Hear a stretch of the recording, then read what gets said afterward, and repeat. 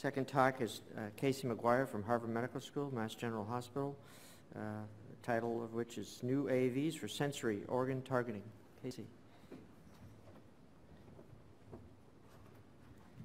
All right, thanks a lot. Thanks everybody for being here, and thanks to the organizers and to the society for getting a chance to talk to you today. So, my first disclosure slide, I'm a co-founder of Chameleon Biosciences. I receive some sponsored research, and I consult for different biotech companies. I have a second disclosure. I'm not an inner ear biology expert. However, I work with a really good team with a lot of complementary expertise. Bent has really spearheaded this work in the lab, and David Corey at HMS is expert in inner ear biology, and Marley Kenna is a pediatric otolaryngologist that has done some of the, you'll see some of the surgeries in non-human primates, and we've had a really great collaboration on this work with Charles River. So switching from the eye to the ear, I'm going to give, it's been less studied than the eye and the CNS, so I'll give a little bit of background on hereditary deafness, kind of some of the pioneering studies that were done in the inner ear with AAV, and then recent advances in AAV technology that can mediate efficient transduction in the inner ear. So hearing loss affects 30 million people in the U.S., compared to about 6 million for Alzheimer's disease. About 1 every 1,000 births results in hearing loss with a genetic cause, and I think this needs to be updated, but there's definitely greater than 70 known causative genes for hearing loss.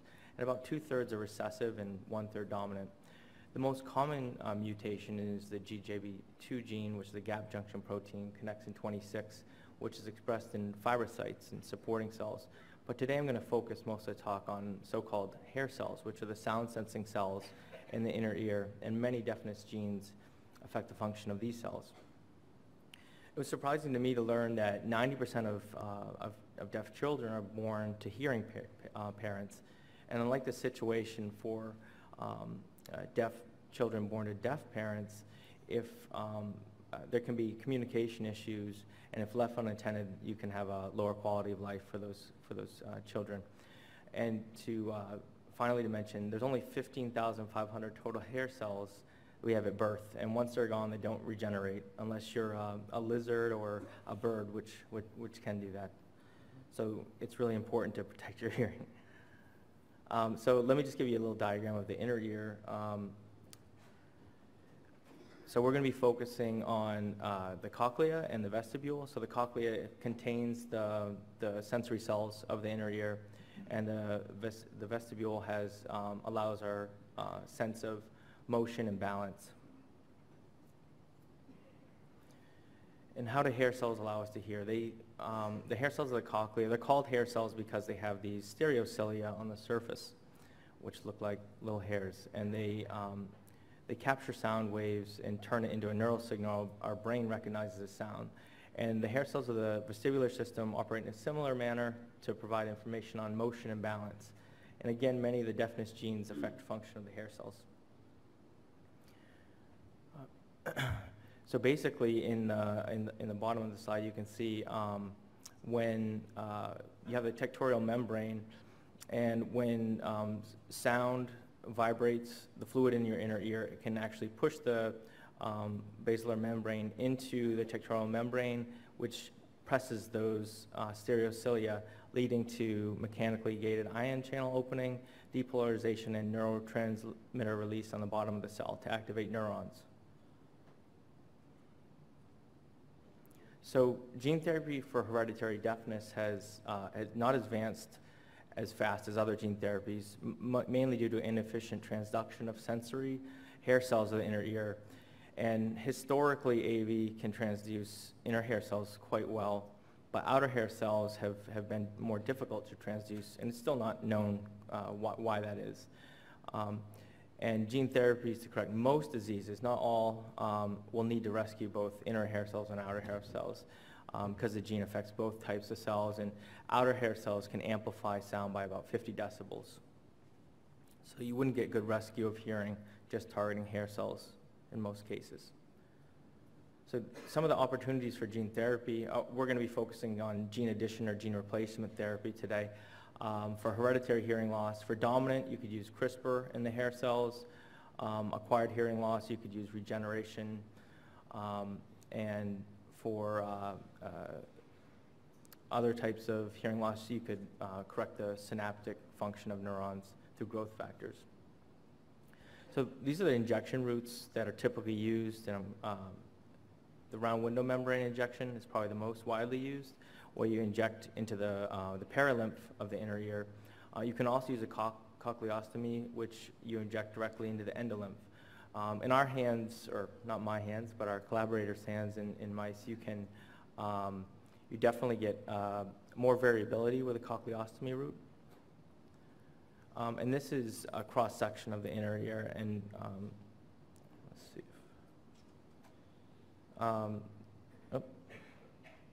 You can see the outer and inner hair cells kind of in the middle of the slide, the very tiny part. They're surrounded by the different fluid compartments, the endolymph and the perilymph. So I'm going to talk about some pioneering studies that really led us to where we are today. The first paper by Omar Akil showed that they could rescue hearing in a mouse model of deafness. V-glut, it's a glutamate transporter, and it's actually only needed on inner hair cells to mediate function. So they used an AAV1 vector, and it only transduced inner hair cells, but that was all that was necessary in this model, and they achieved efficient rescue of hearing measured by ABR's auditory brainstem responses. Then another paper came out, Charles Askew and Jeffrey Holt's group, which showed rescue of another deafness model, TMC1, which is a transmembrane channel. And again, you can see on the left that they were able to achieve efficient transduction of inner hair cells, shown on the bottom, but outer hair cell transduction was really a rare event.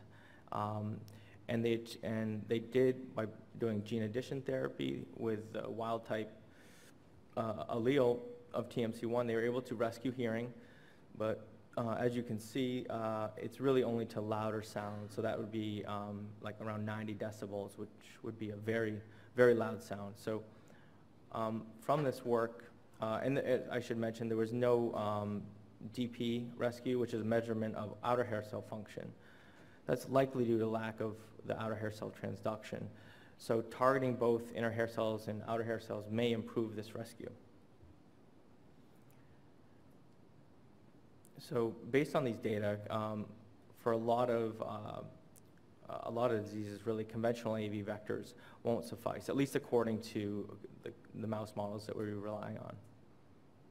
So I'm going to talk about the state of the art for AAV in the inner ear. So what are the most effective AAV vectors for gene delivery in the inner ear? And do the results that we're getting in mice regarding gene transfer, do they translate to non-human primates? So this was a really great study out of a collaboration between Jeff Holt and Luc Vandenberg's lab, where they used a vector, or an AAV capsid, ANC80, that Luc's group had constructed from a library approach a couple of years before, and they just tested it in the inner ear. And what they found was you achieved, compared to other serotypes, you achieved really efficient transduction of both inner and outer hair cells, seen here in GFP. And then they actually went on to rescue a model, in a mouse model of Usher syndrome type 1C, where they delivered the wild type cDNA for Usher type 1C, which is, they did try, there's two different versions of the gene, hormone A and B, and they found, you can see that the hormone B gave the best rescue, and they really achieved really good rescue in the system. Basically, especially at the lower frequency ranges, they could get rescue to very quiet sounds. So, and they also got DP rescue, so that kind of gave you an idea. If you get better outer hair cell transduction, you can get better rescue. And they also showed functional rescue of startle, reflex, and vestibular dysfunction. Around the same time, we published this paper where we took a different approach. We had been developing a system in my lab for a number of years using extracellular vesicles or exosomes. And we basically found that AAV, as a population of AAV, can be found in the media associated with these vesicles. And we found in several animal models in cell culture that it acts to boost transduction. So we just tested XOAAV in the serotype AAV1. That works well, but as you remember, it doesn't transduce the outer hair cells very well. And what we found is we could see really remarkable transduction of both inner and outer hair cells. The really bright green cells are inner hair cells, and the lighter green are outer hair cells. We went from quantitating GFP from base to apex. We were about 90% of inner hair cells, and in outer hair cells, we were around 25 to 30% of outer hair cells. We went on to test this system in a mouse model of deafness with TMHS, and we found using ABR that we could rescue sounds down to about 70 decibels, which is about the level of a loud conversation. So mice responded to startle reflex, and we also largely rescued the vestibular dysfunction in these mice. So what was next for us? We really wanted to search for ideal AAV capsids which would work well as a single-stranded vector, because in our paper we found that XOAAV1 and AAV1, the best transduction was observed with self-complementary vectors. And we really wanted, a lot of genes, deafness genes will fit in a self-complementary vector, but a lot won't. So to maximize the capacity of our system, we wanted to find a vector that worked well in single-stranded format. And we wanted to improve transduction of outer hair cells. On average, we were transducing about 25 to 30% of outer hair cells from base to apex. So we thought we could improve that and hopefully get better rescue. So we looked to this vector, which I'm sure a lot of people gained a lot of interest from, in the field for a number of reasons due to its efficiency. And you may ask, so basically it's an AAV9 PHPV, has just a 7-mer insert into the capsid after amino acid 588. It was selected from a library, and it mediates really robust transduction in mice. And so you may ask, why were we going to try that for the inner ear? And I do know that hair cells are not neurons or astrocytes. I know that much. But we did have data showing that AAV9 works with moderate efficiency at hair cell transduction, only in self-comp format. But we knew from this published work that the AAV9 PHPV worked really well in a single-strand vector format. So we just tried to do the old college try and injected AAV9 PHPV into neonatal mice encoding GFP through the round window membrane, and then analyzed GFP 5 days later. And what we found really, I was shocked. We found really robust transduction of the sensory epithelium, which has the inner and outer hair cells, and it seemed much more selective towards that area of the cochlea. This is a higher magnification where you can see really nice transduction of both the inner and outer hair cells. This was quantitated on many 3 litters of mice, 12 mice, and we get around 50% transduction of inner hair cells and pushing 30 to 40% of outer hair cells. We then put it into the XOAAV format, and I have to caution that this has only been done once. We haven't quantitated it, but it did look at a lower dose extremely efficient. We next wanted to see if there's any strain differences with our findings based on some recent data. So that work that I've just shown you, the earlier work, was done in Black 6. So we tested it in CD1 mice, and again we found that we could get really great transduction of inner and outer hair cells. I should mention then we've done a rescue model for Usher syndrome type 3A. That's going to be a talk by Bence Georgie today at 4 p.m. So I highly recommend you check that out. But just to steal a little bit of his thunder. We were able to achieve nice rescue in this model down to pretty low thresholds of 40 or 50 decibels. We also went to another species, so we tested it in neonatal rats, and we were able to achieve transduction in this animal. And then we moved on to non-human primates. So this group at Johns Hopkins, and a collaboration with Novartis, I believe, published on using this transmastoid approach to inject through the round window membrane. They just injected saline in preparation of viral vectors, just to show that it was a safe procedure. And why would you go through? I mean, it's a very involved procedure to get to the round window membrane. But the architecture of the non-human primate is too small to go trans-ear canal. Although I have to say that in humans it can be done trans-ear canal, so it should be simpler in humans than what's being done in monkeys. So with our pediatric otolaryngologist, Margaret Kenna, we started, and our collaborators at Charles River, we had a juvenile macaque that was injected via the round window with 3 × 10⁻11 genome copies, basically 10 microliters. That was found in the previous work to be a safe volume for the cochlea of AAV9 PHPV encoding GFP in the right ear. 4 weeks post-injection, the animal was sacrificed, temporal bone decalcified for 3 months. So I gotta say, this is the most frustrating part of these experiments. A temporal bone is like the hardest, most dense bone in the body. So you have to twiddle your thumbs for a long time before you get the data. But and then once we did, we stained for GFP expression.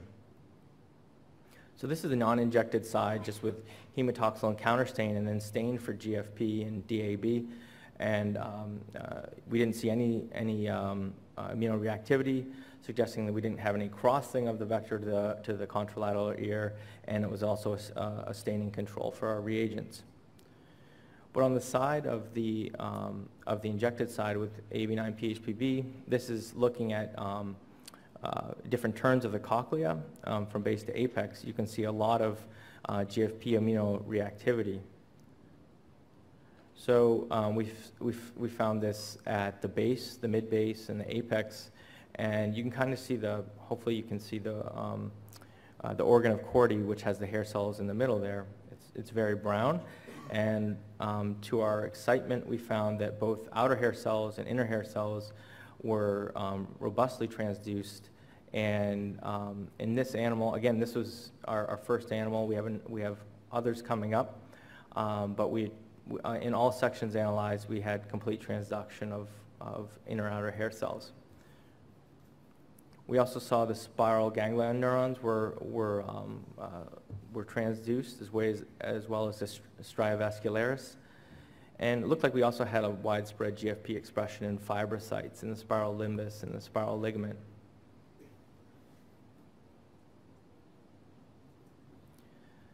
So to conclude, we found that AAV9 PHPV mediates efficient transduction of hair cells in mice, rats, and juvenile non-human primates. And now we're interested in seeing if the peptide sequence of PHPV really plays any role in the increased transduction compared to wild-type AAV9 capsid, whether it's the peptide itself or it's just causes some type of conformational change in the capsid. We'll try different inserts.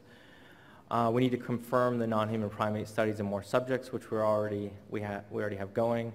Look at ABR pre and post dosing to make sure that the injection and vector expression is safe and doesn't harm hearing. And then we're going to perform tox studies of our clinical candidate, Clarin-1. So with that, I'd really like to thank you for your attention. I need to thank again David Corey, a great collaborator. And all this wouldn't be possible without his lab. Bence, who's really run a lot of these experiments, had a lot of great ideas, and Marley, the surgeon. And then people from my lab, Audrey, especially, who packaged a lot of the vectors that were used in these studies. Other folks in David Corey's lab, and Miguel Sina Estevez for providing the PHPV synthetic plasmid. and finally our collaborators at Charles River. So with that, thanks again, and I'll take some questions if we have time.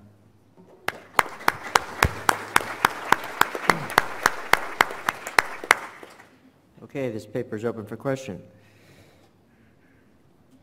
Hi. Yeah. Thanks, Casey. Really interesting. Thanks very much for the presentation. Just trying to understand the, comparison between EXO-AAV and the ANC-80. You mentioned that both, there's published information that both transduce both inner and outer hair cells very efficiently. Can you say something about a side-by-side comparison on a vector genome normalized basis? Mm-hmm. We haven't done a side-by-side comparison, Okay. so I don't know if anybody else has. So I can't say, Okay. yeah, we haven't done it. Okay. But it would be interesting, for sure, yeah. Right. Just trying to think of the dose or the concentration of the respective vectors that went in to achieve a certain level of... Yeah, I definitely think I have to go back and look at all the doses we used and that group used. I think they definitely weren't the same doses, if I remember. So yeah, that would be an important undertaking.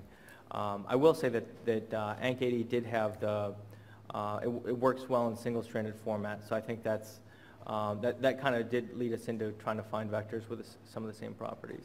Yeah. Okay. Right. Thanks. Thanks. So I want to ask, Yeah. in the non-human primate data, you were getting transduction in plenty of cells outside of the hair Yeah. cells. Yeah. Just because I don't know, are there good reagents in terms of compact promoters where you could restrict expression when you need to? Yeah, that's a great question. I think there's not as many promoters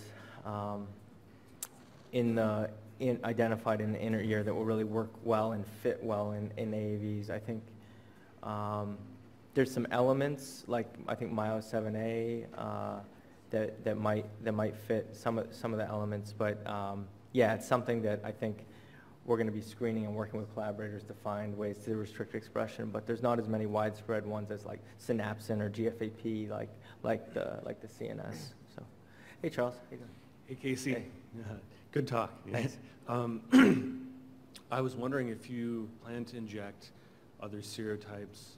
And I think it's a really interesting point that you brought up about either the identity of the peptide or the location in the capsid that you're putting it in. Yeah. I've heard that 7M8 actually does well. 7M8 also does well Yeah. in cochlea, and it's in a similar location in AAV2. So I was just wondering if you're planning to look at other serotypes, because it would be interesting to compare Yeah. just the parental serotypes to these peptide insertion mutants. Yeah. Do you mean like put the same insert into multiple serotypes, or just in general, just test different? The peptide being different identity, Yeah. whether that holds a greater influence over the transduction profile, or whether just inserting into that location, like in that 588 region in any Yeah. serotype. Yeah. is No, gonna- I think that would be a good experiment. We're definitely gonna try to figure out if it has any role in transduction or not. Thanks. Yeah. Alberto Auricchio from TGIM in Italy. Were you able to see in the non-human primate cochlea spontaneous GFP fluorescence, or did you need the immunohistochemistry to see transgene expression? Oh, Were yeah. the levels high enough to be evident? by No, spontaneous? it's all immunostaining because it's formalin fixed sections, paraffin embedded, which from what You couldn't. everybody tells me kills the GFP fluorescence, so we wouldn't know anyways. So you have to do permeabilization, staining with primary and secondary antibodies, and DAB development. Yeah. Is it accurate to say you're moving away from exosome-associated AAV, or do you still view that as Yeah. a... I think the way we're thinking of it is that in terms of a clinical path, AV has a more rapid path to going for a clinical candidate right now. But I do see, as we develop the EXO-AAV technology, it does have some benefits such as co-packaging of capsids, which may be beneficial, and some ability to evade pre-existing antibodies. It's not known really in the cochlea how much of an issue that will be, but it could have some benefits. So I don't think, it seems to, that technology seems to boost transduction at lower doses. So it may be useful in that context as well. So we're definitely not abandoning it, but I think we're this capsid, if it works well enough on its own, in non-human primates, I think we can move with that. Yeah. Thanks. Thank you. Okay, we're supposed to keep all the sessions synchronized, so I'm just going to take like a 2-minute break before I introduce the next speaker. Good time to check your email. Yes.